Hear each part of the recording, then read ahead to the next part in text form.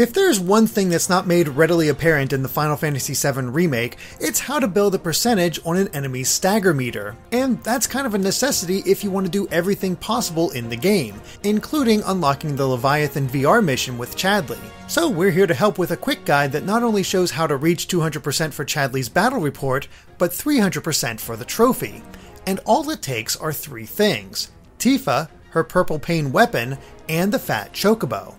Tifa is the best way to build stagger percentage, as her special ability will cause it to increase. This can then be built upon by using Unbridled Strength and unleashing her special moves in rapid succession on a staggered enemy. Doing this should help you hit 200% with no problem. 300% takes a little more work though.